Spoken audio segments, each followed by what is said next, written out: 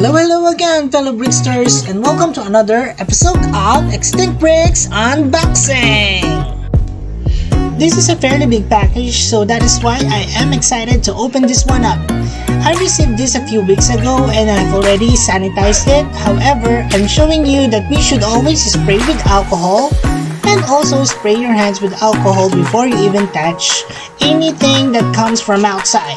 Alright, and now that it's dried already, we can now open the package. So I'm using the scissors, and safety first, guys.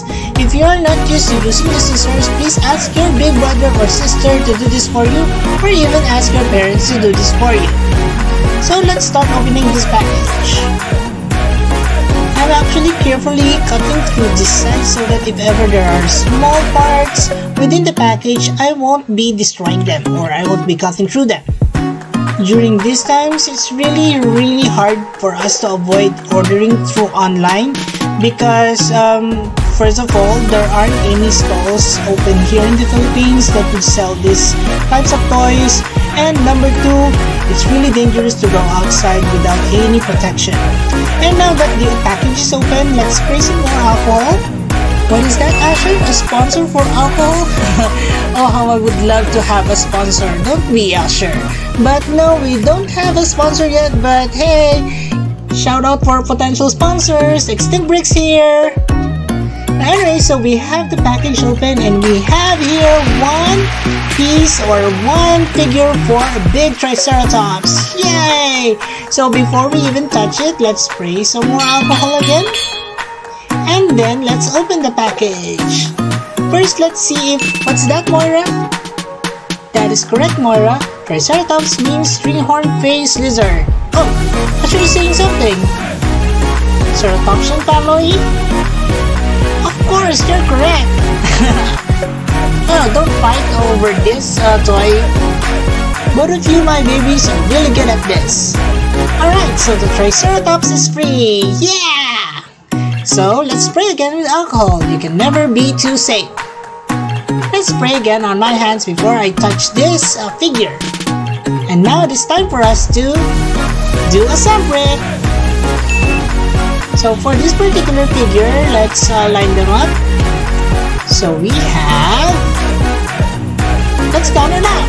1, 2, 3, 4, 5, 6, 7 pieces. Now let's start with the head. And as Moira mentioned, there are actually 3 horns to this creature. 1 shorter on the nose and then 2 longer horns on each brows. The consistency of the beak as well as the horns are very much different to that of the Lego Triceratops, which I have here. The Lego Triceratops will have a rubbery feel to it and you can actually bend it a little bit like so, unlike this horn on the big Triceratops. It's really quite hard actually. But that's okay. Other than that, this figure will have really good printing to it, and placement of these prints as well as the eyes are actually symmetrical. And putting the Lego Triceratops aside and going back to the figure. Oh wait, look! Some of the pieces on the foreleg actually was left on the Triceratops body, so let's just pull it off and let's bring it back on this particular piece. Then we can proceed with the assembly. Let's attach the head to the body. So unlike the Lego Triceratops, there is a little bit of restrictions in terms of the movements for this particular figure. But that's okay because I won't be using it as a Ceratopsian anyway, and will be probably using it as one of my sauropods probably. Alright, so let's connect the right foreleg and then connect the hind legs. Let's start with the left one. Oops. Oh my god, let's switch it with the other one. So this is the right leg. It goes there. So, and then let's put on the left leg.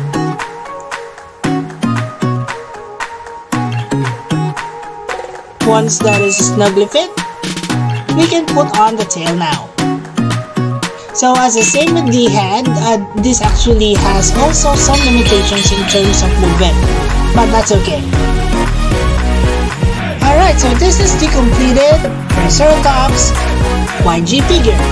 let's take a look at it closer. So the bottom of the legs will actually have this type of stud receptors or receivers, and then the movement of the tail will be twistable like this and moves up and down, but limited, same as that of the head. Articulation wise, even though there is limited movements in the up and down motion, the head can be twisted like so. The legs can also move like this, like you can put it in a running position actually, and you can see that there are actually 1, 2, 3, 4, 1, 2, 3, 4, 5, 20 studs on the back. So wow, that's really wide. Just imagine the variety of other costumes that I can do with this one. I can actually do a large marine reptile or a sauropod maybe.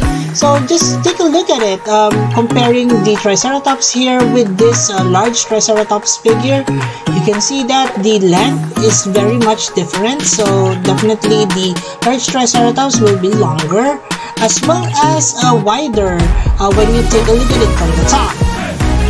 Again, a number of different creatures we can actually build or custom from this Triceratops figure.